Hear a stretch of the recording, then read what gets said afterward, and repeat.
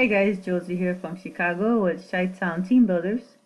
Just wanted to give you an update here on Dhgate and how to use this site. So once you get to Dhgate, it's a lot like AliExpress and Alibaba. This is a site that is overseas in China.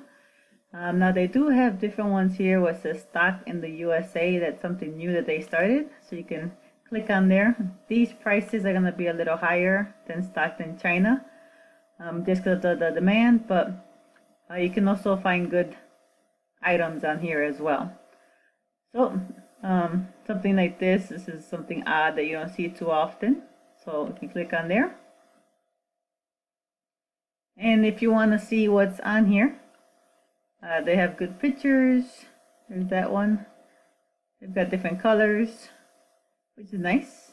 Oh, I guess you can twist it any way you want. So that's kind of nice. Somebody might like this. Remember, only because you don't like it doesn't mean that someone else won't like it. You're not buying stuff for yourself. You're buying stuff for your customers. So they might like stuff that you don't like. If it looks interesting, which this does, they might like that. So one thing you want to look on Dhgate is you want to see if you can just, let's say you get a blue one. You want to see the quantity. How many can you buy? This one here, you have to buy 30 at least at a time. I like to buy one at a time, test it, make sure it sells. If it sells good, then I come back and I buy more.